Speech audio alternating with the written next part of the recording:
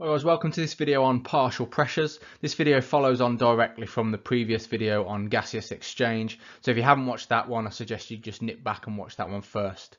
But let's get into this. Now then, in order to make a bit more sense of exactly how gases flow from one place to another, we need to talk about a concept called partial pressure. Now, partial pressure is a measure of the concentration or proportion of a gas in a mixture of gases. It's not exactly the same as concentration, but since the proportions are the same, we might as well use them synonymously for the sake of this video. So partial pressure is a measure of the concentration of a gas in a mixture of gases. Okay, so the air, for example, is a mixture of gases. It's got mostly nitrogen, some carbon dioxide, a decent bit of oxygen, and then a few bits and pieces of various other inert gases.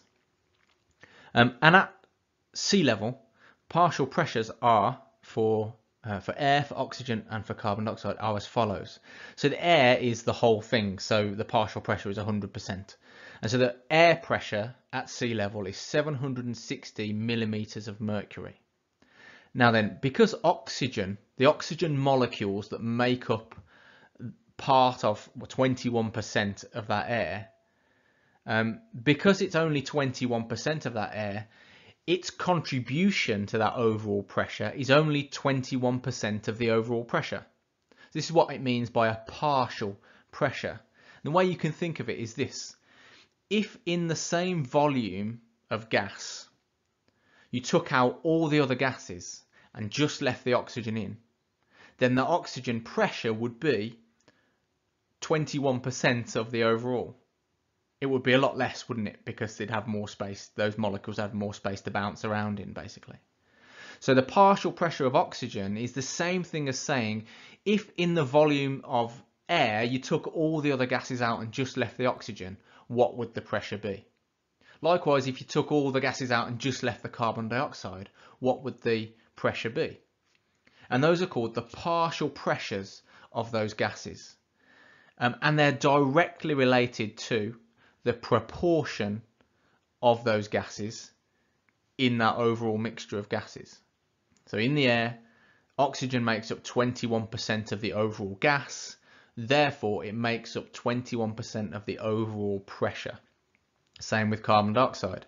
Carbon dioxide makes up approximately 0.4% of the overall volume or the overall number of molecules, percentage of molecules of the air, and so therefore it's the equivalent percentage. It's only 0.04% of the overall pressure at sea level, the overall pressure of air, and in this case that makes it approximately 0.3 millimeters of mercury. Millimeters of mercury being a measure of pressure, of course. And this is important because the air that we breathe in, again, at sea level, and we will talk in another video about how things change at altitude, but it's important to get the concepts right first.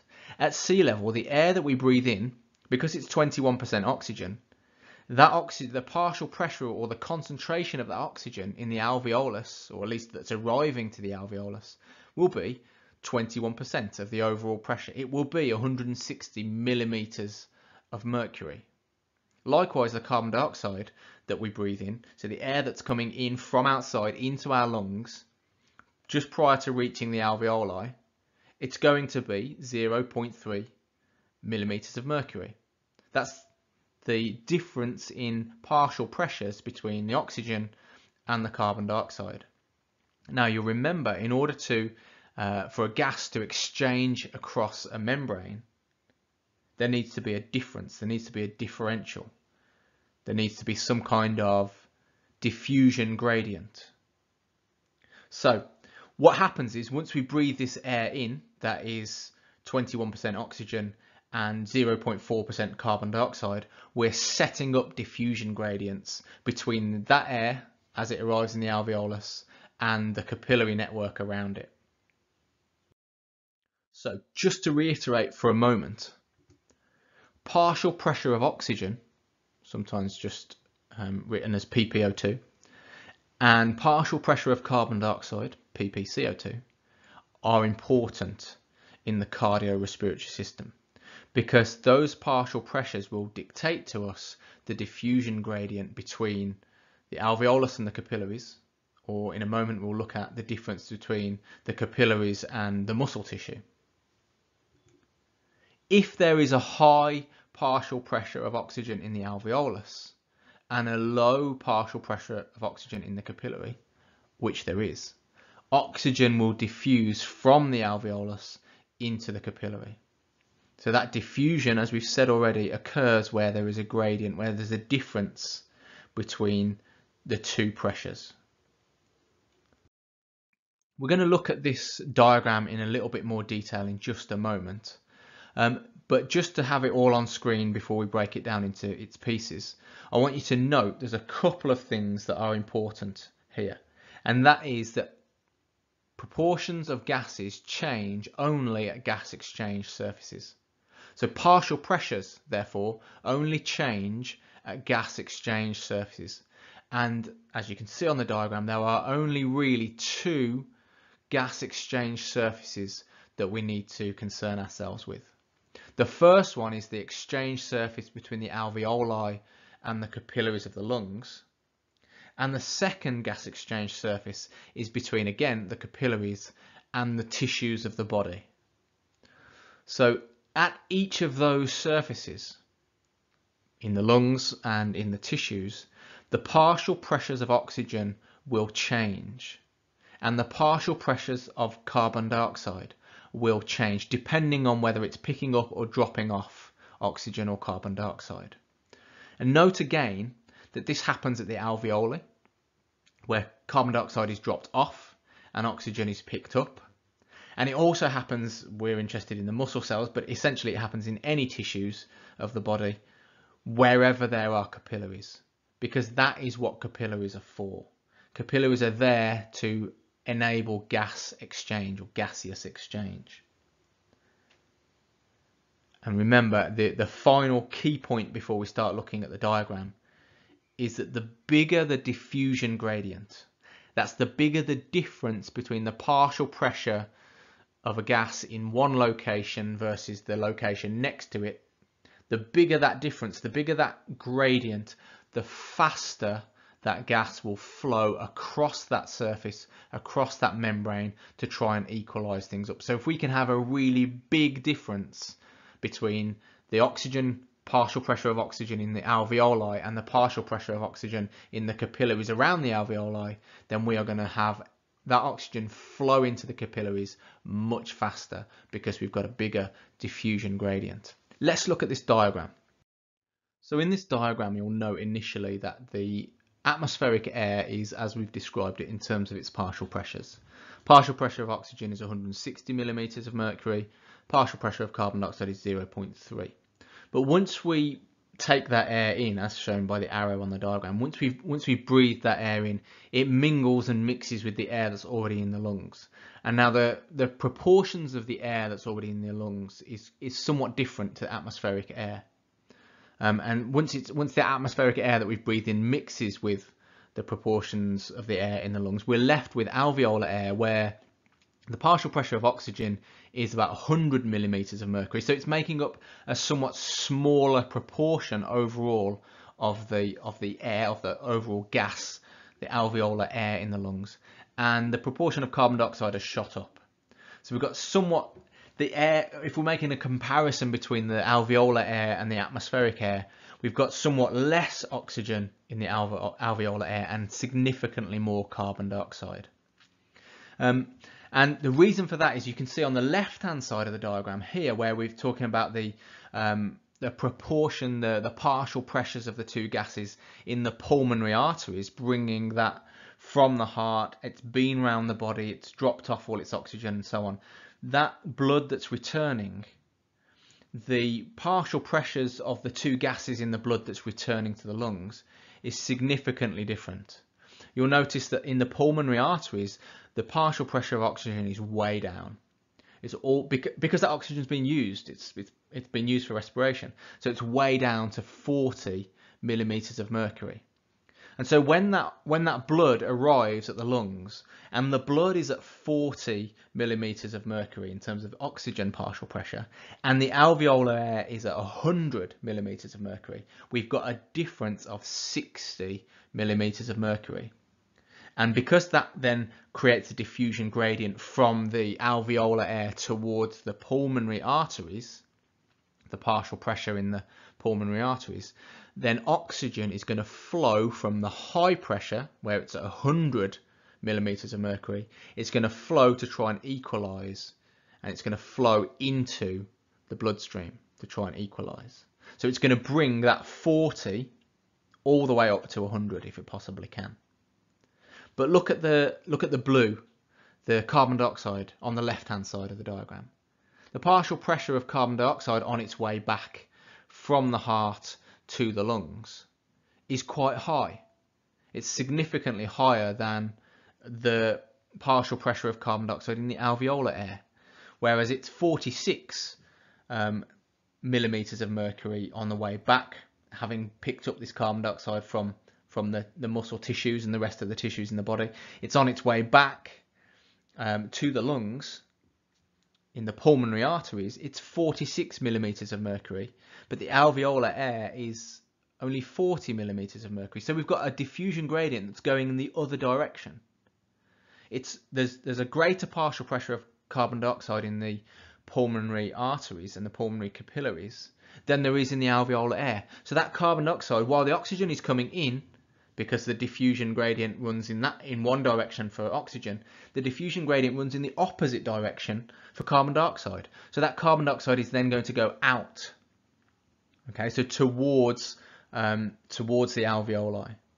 So we've got this gas exchange in the capillaries surrounding the alveoli in the lungs, and then the blood that is passed out of the lungs towards, having picked up or dropped off the various gases, heading back towards the heart to be sent around the body. That blood now, its partial pressures are 100 millimeters of mercury is the partial pressure of oxygen, and 40 millimeters of mercury is the partial pressure for carbon dioxide. And you can see that on the right hand side of the diagram.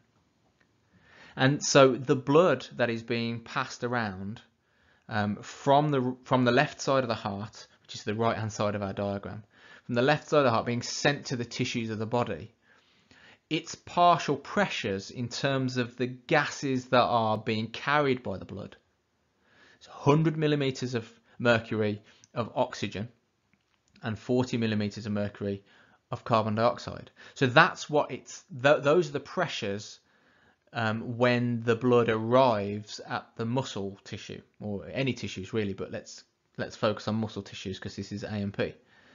So that blood arrives with 100 millimeters of mercury partial pressure of oxygen and 40 millimeters of mercury partial pressure of carbon dioxide.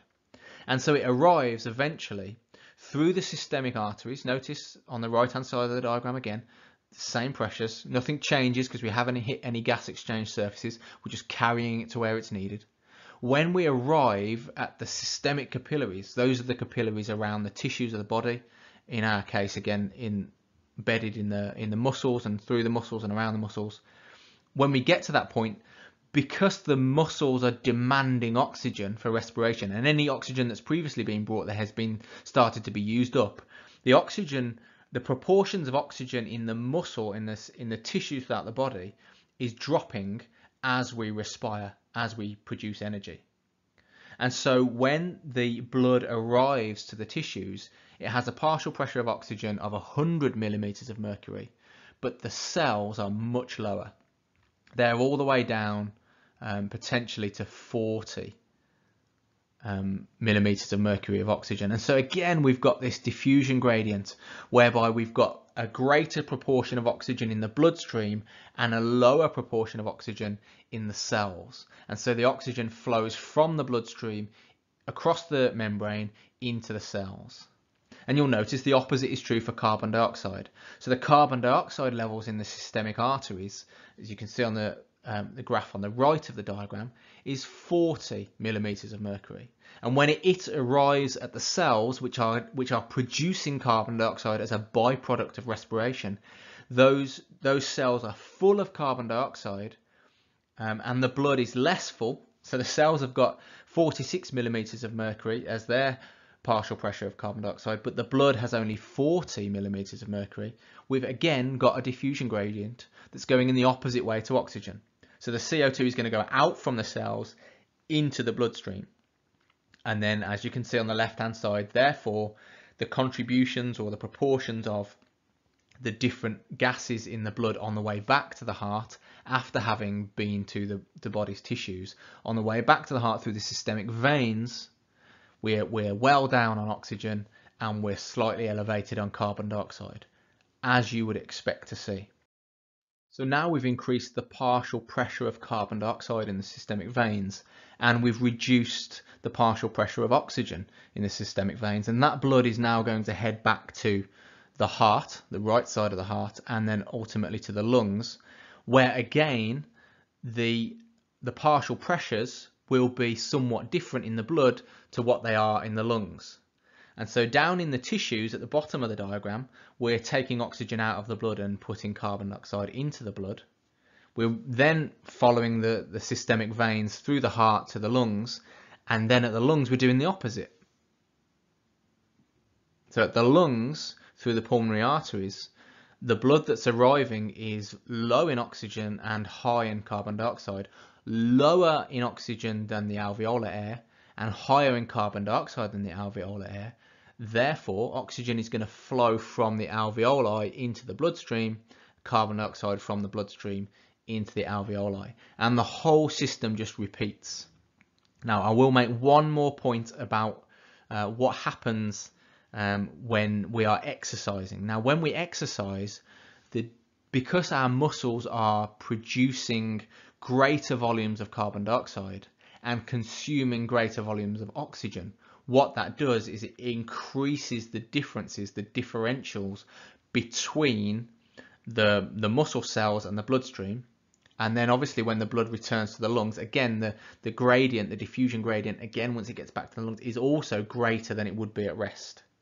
And so the diffusion gradients during exercise increase substantially so that the oxygen and carbon dioxide can be swapped. The gaseous exchange can take place faster during exercise. And we'll look at that more in another video. Well, I realise that's pretty technical and quite complicated. I hope that's been helpful though to see it both diagrammatically and have it explained. Get in touch with me in the comments if you've got any questions. But other than that, thanks for watching. See you in the next video.